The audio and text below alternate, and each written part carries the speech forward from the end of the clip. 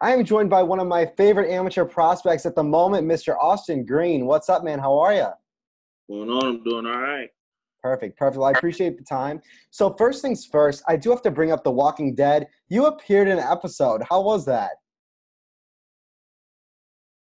That was pretty dope, actually.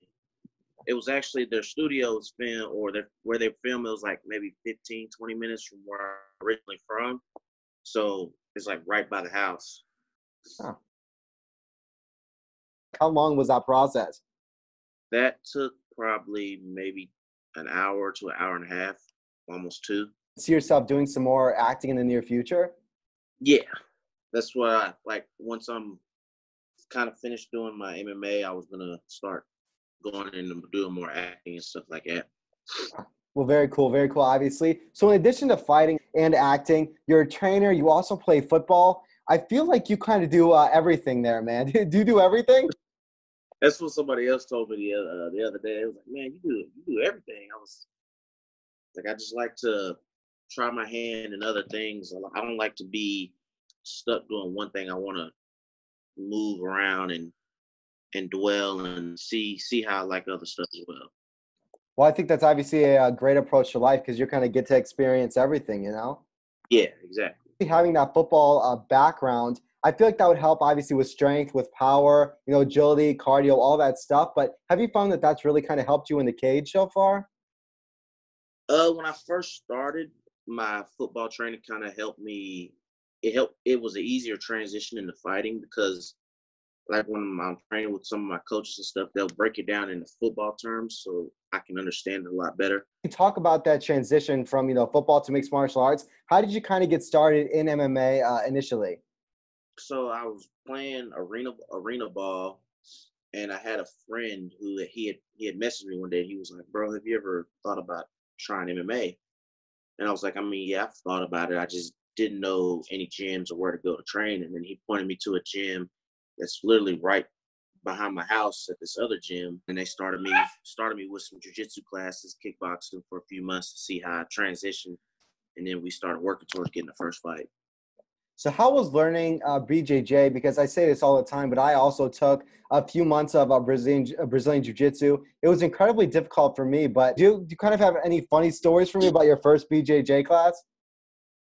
My first class, it wasn't too bad because we didn't have that many heavyweights training, so it was a lot of the smaller guys, which was kind of weird because like when I first started, I was just using just my strength and power, and was just and I'd still get tapped out, and I never understood how they would always manage to get me in those positions. And then once I started learning more and learning the techniques and stuff like that, I started to realize like how they were. Yeah. Like I'd get gassed out in like the first 30 seconds, and then they'd wear me out, and Oh. it was embarrassing. You know what, man? It is super difficult. I remember my first BJJ class. Literally, and I had obviously been covering, mixed martial arts here in St. Louis for quite some time, but I really kind of wanted to try BJJ for self-defense and all that. And my first class, I got put in an arm bar and then a knee bar. It was awful. And I have no athletic background, so I couldn't use my strength or power. It was literally horrible, but I did enjoy it for some odd reason. Yeah, I mean it's fun. I enjoy it for sure. Yeah. So striking, all that technique, BJJ, grappling, has that been, fairly easy for you? Like, how has that process been? Yeah, like the technique, it kind of like I feel like it comes naturally. So once they teach me something, I'll practice it and I'll drill it, and then like I gotta, cause I'll sometimes I'll forget really quick, so I have to go back and refresh and do stuff like that. But the transition, I mean, everything's it's pretty simple to kind of concept. Yeah. Yeah. It's just the repetitions and the practice and to get that muscle memory. So when you're in a fight, you don't think about it; it just naturally happens.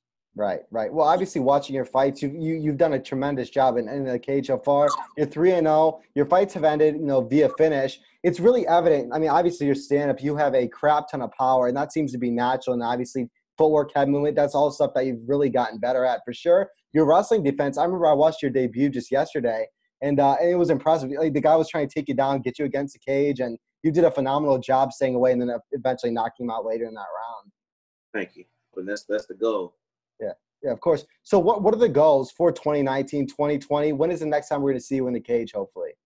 I'm looking for a June 29th fight, but if that doesn't come around, then I'll for sure be fighting again in August.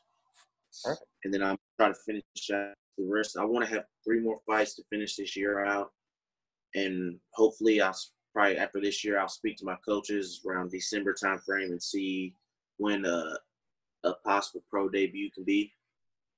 Perfect. Perfect. Well, I'm super stoked for that. I'm sure you're going to be tearing it up in the pro ranks. Walk me through a typical day for you. Obviously, you know, in a fight camp, when you're not in fight camp, I'm sure it kind of is different, but walk me through a typical training day.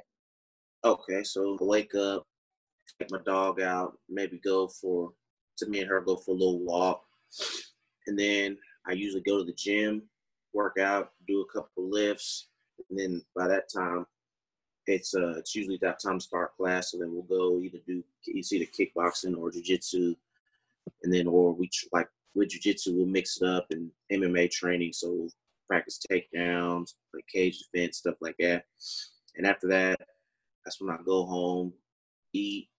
Now I've just started actually swimming, so now I usually go for like a swim after class or something like that, or after I train.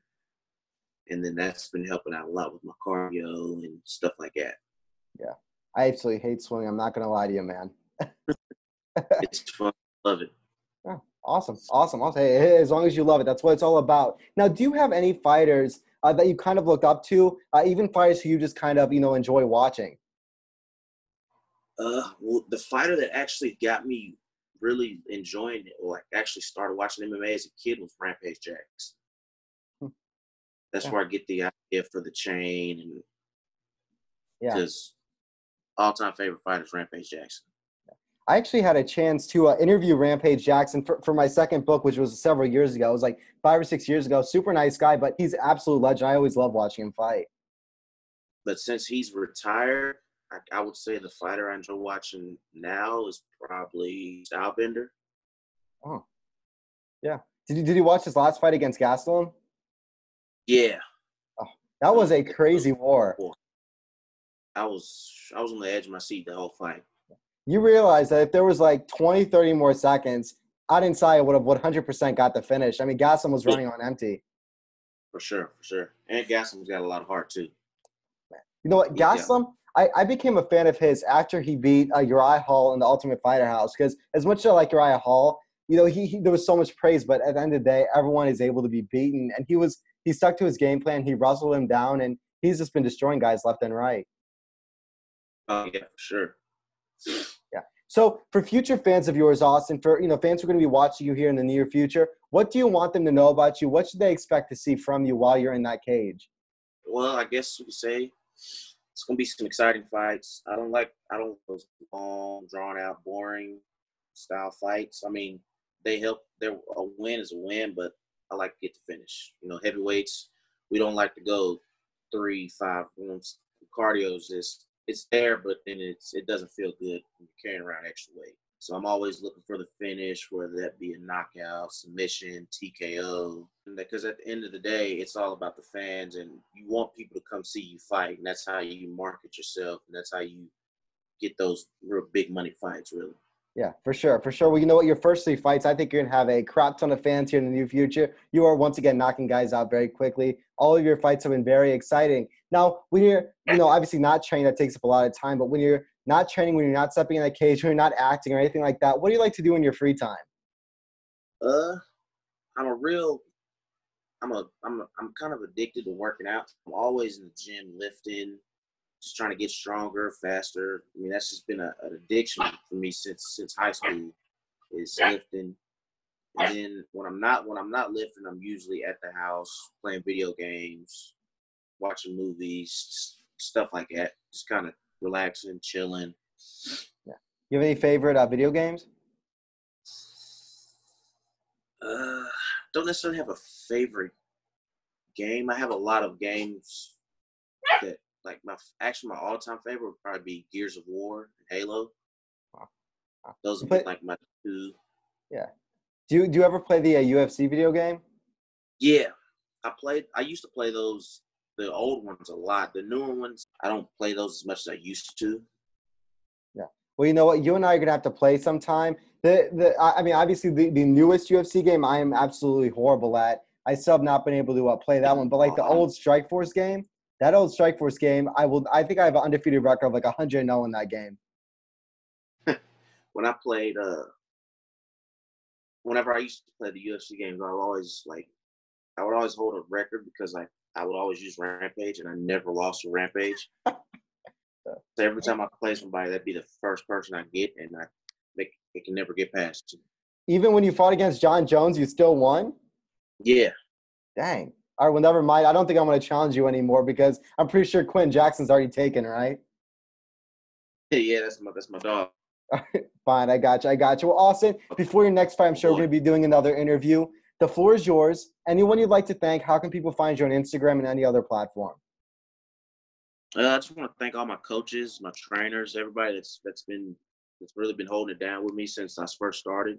You know, a lot of people, when I told them I was thinking about doing MMA, they told me I was crazy. Like, they're like, "Oh man, it's a crazy man sport. You get in there, let people hit on you and fight." And I was always told them, I was like, well, I mean, you only get hit if you can't. Like, it's all about you. Like, it's not about, if they can't touch you, then you're good. You know what I'm saying?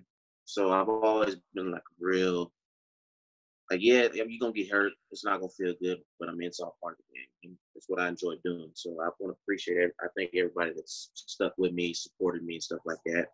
And Instagram, you can follow me at Ironman8100, and you can follow me on Snapchat at Ironman_8100, or on Facebook at Austin Green. I don't have Twitter, so I can't really. Well, I have it, but I don't use it, and I don't know how to use it that well.